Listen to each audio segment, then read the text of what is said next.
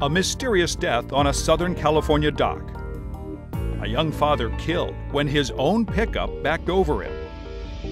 Robert Nelson and Scott Neely took the case to get answers for his family. They suspected the problem was a long-standing Daimler-Chrysler defect. The spring, that flat land. No flat land, stronger spring, no problem. The problem is this flat spot on the transmission's shift mechanism.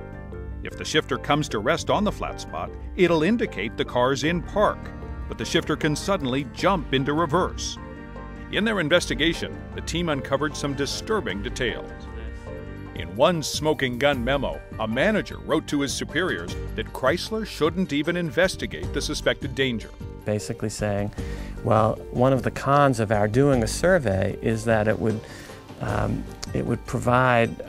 give product liability credence to a hypothesis that we have long ignored and continually challenged. They had numerous chances over the years, and despite the fact that there were so many complaints involving this defect, they just literally did nothing.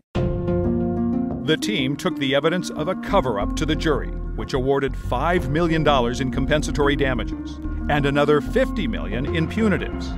Hopefully, enough to send a message.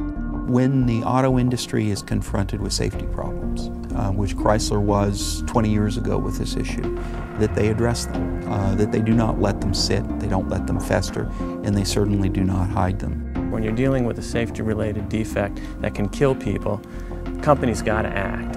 They've got to do the right thing.